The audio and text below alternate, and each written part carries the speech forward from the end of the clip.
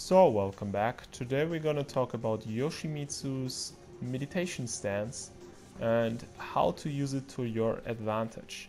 So the first thing to note is that from meditation stance, if you're gonna press direction and the input, you can do moves like forward 2 or back turn down 1 to catch the opponent if they come in.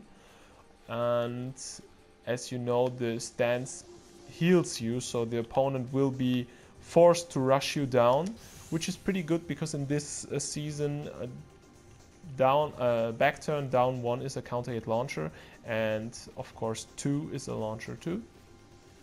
And you can also do the meditation backdash like this. It's done by back down back in 2 frames. And as you can see, you recover in crouch, so you can punish whiffs with wild standing 2-1 or like create counter hit launches with the full crouch down 4-4, the sweep, which is good now because it is a homing move, so you can kind of force people to attack you and then let them eat anything you want. You can also do just down, like down and do a regular move, or like even 4 and do a regular move, which makes this stance in season 2 very good. It was always good, but now it is pretty good.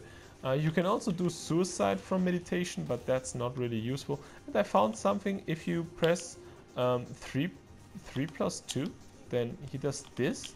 I never saw this move, and I'm pretty curious what it does if you hit someone with it. But yeah, this move, this stance is now very useful, and you should try to bait opponents in, to whiff something or to overextend, because you're gonna heal constantly doing this.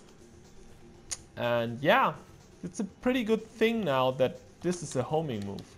So if they come in, just counter hit them and get your free damage. I hope that was helpful, and I will see you in the next one. Bye.